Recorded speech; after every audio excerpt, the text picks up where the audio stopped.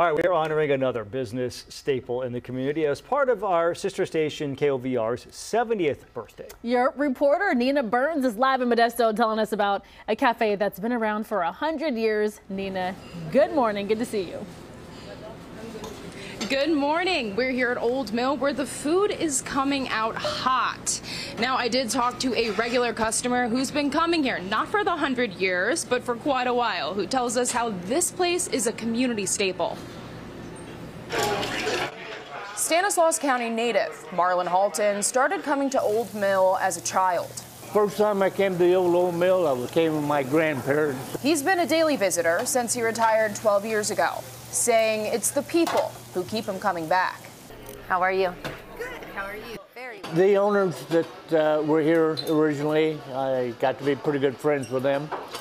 And it's just a group of guys. We used to have a large group, but they've kind of fallen off. And so I told them at the time that I was going to be the last man standing, and I think maybe I will. Marlon is one of two friends that remain.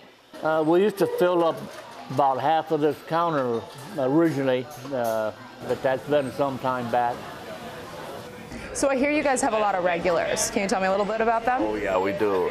This counter, as you see, is the shape for the counter so they can talk to each other. That's why we build it that way. Co-owner Michael Maharev bought the now 100-year-old diner 12 years ago. Did it ever cross your mind to maybe rebrand? No, it's working. I mean, it's doing good. Even though my other brands are different names, but I like this one because it's working and it's part of the community, and I owe it to the community to keep the name for them. It's kind of iconic, and people like that kind of a family feel. They come in and everybody's friendly, and we all take care of each other's tables, so there's no wait for this or wait for that. We all just kind of work as a good team. Halton finds company in other regulars and new faces. This is my seat. Do people know it's your seat when you come in? I think they pretty well find out, yeah.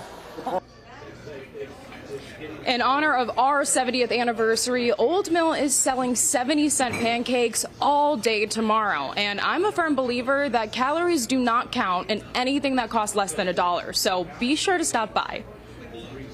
Okay, Nina, good stuff. Thank you very much.